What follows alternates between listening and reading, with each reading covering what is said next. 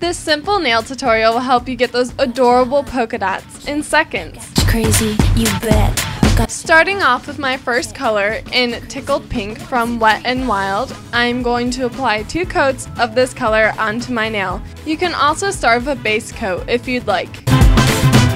Using this white nail polish I found from Five Below, you can see that it has a pointed kind of brush.